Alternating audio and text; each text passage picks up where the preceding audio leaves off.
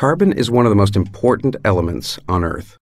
All living things are made of carbon. Most of the fuels that humans use for energy are primarily made of carbon, including the food we eat. Gases made from carbon, such as carbon dioxide, play an important role in regulating climate. Biological activity causes carbon to be constantly converted among different forms and locations. These movements of carbon are referred to as the carbon cycle. The global carbon cycle describes the exchanges of carbon between the atmosphere, terrestrial vegetation, soils and organic matter, ocean, and fossil fuels. These exchanges are continually changing and not in perfect balance.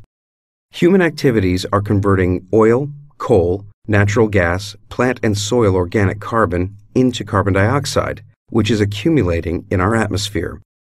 The atmosphere is a relatively small reservoir of carbon, containing less than 1% of the Earth's total carbon pool.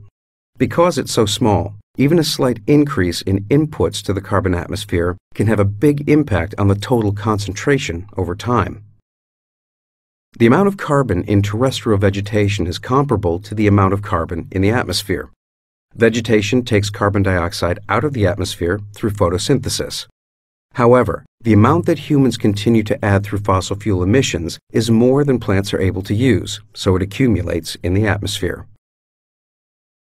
The CO2 that plants are able to use becomes new plant tissue. Most of the plant tissue winds up naturally dying and falling to the ground to become plant litter and eventually is decomposed or transformed to soil organic matter.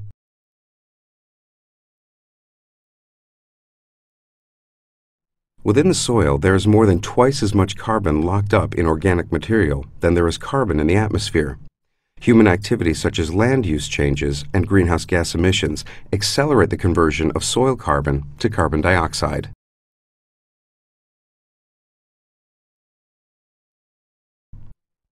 So why is this important? Carbon dioxide is a major greenhouse gas, which causes heat to be retained between the Earth and the atmosphere.